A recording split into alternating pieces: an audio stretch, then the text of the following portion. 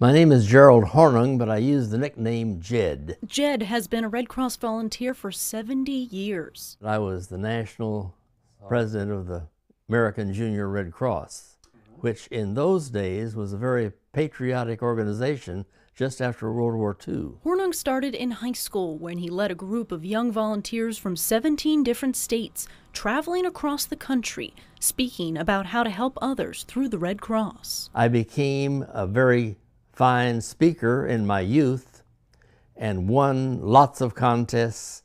I became a state champion debater and a national champion orator and extemporaneous speaker. And it's the way he speaks that Red Cross staff say still captures attention. He has just sort of an air of a gentleman about him, which is not something you see very often anymore. He's extremely well-spoken.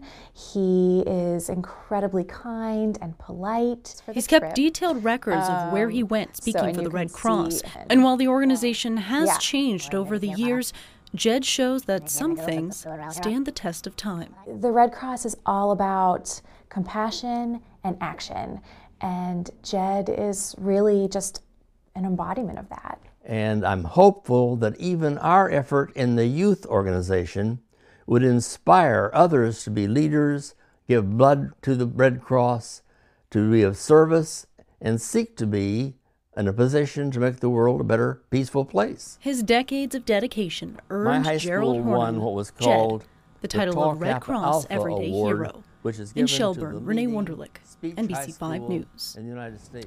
Well deserved. We're going to be profiling all the everyday heroes over the next few days. The awards will be presented Wednesday at the DoubleTree by Hilton in Burlington.